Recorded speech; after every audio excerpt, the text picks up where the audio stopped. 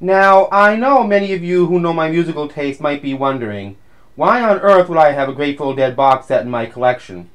Well, some years ago, a friend of mine introduced me to a Grateful Dead album called Shakedown Street, with some R. Crumb cover artwork, and it was, without a doubt, one of the funkiest things I'd ever heard in my life. So I began exploring a lot of other records from that period of the Grateful Dead's career, such as Blues for Allah, Terrapin Station, so on and so forth.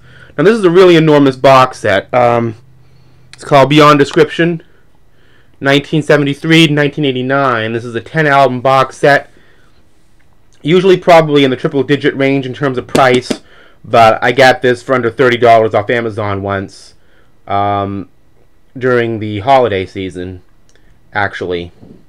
And it opens up, and there's a nice liner booklet here. It's pretty thick. It's a picture of the Grateful Dead around that time.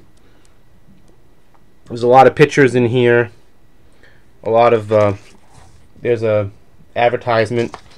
I could just spend a lot of time going through these liner notes in particular, but that would probably take a long time. Full credits for all the records. But anyway, that's the liner booklet. This is the first album in the set, Wake of the Flood from 1973. If you open it up, these are all HD high-definition CDs, by the way. They can play in your regular CD player.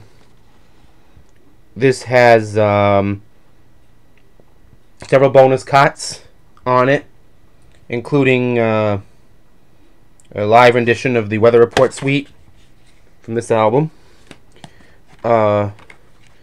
This is the Grateful Dead album from Mars Hotel. A lot of people think this is a live album, call it Live from Mars Hotel, but as far as I know, it's a studio record.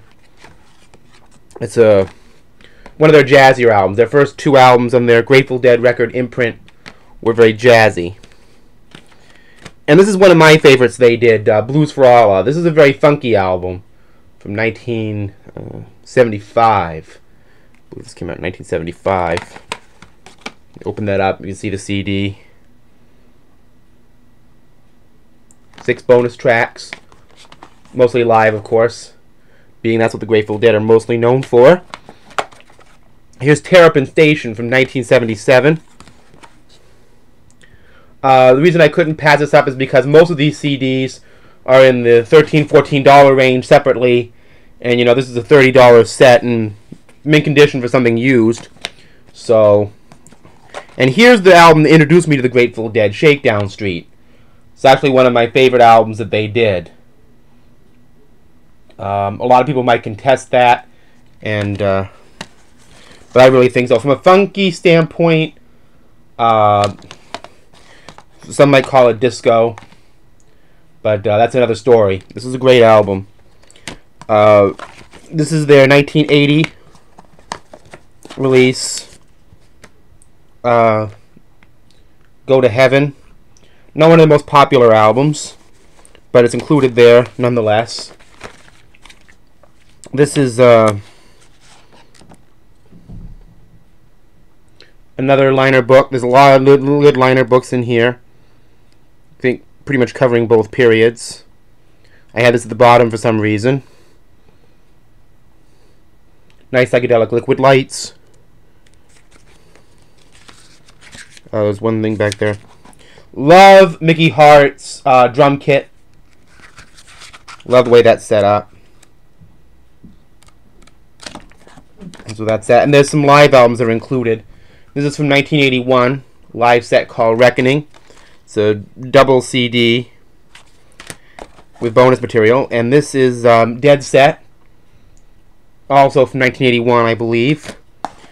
Oh yeah, and their 1987 comeback, which had Touch of Grey, which was their first hit, In the Dark.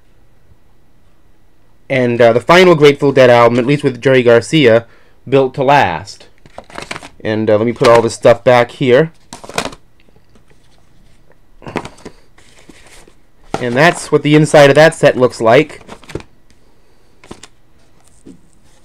That's the Grateful Dead Beyond Description box set. I love it.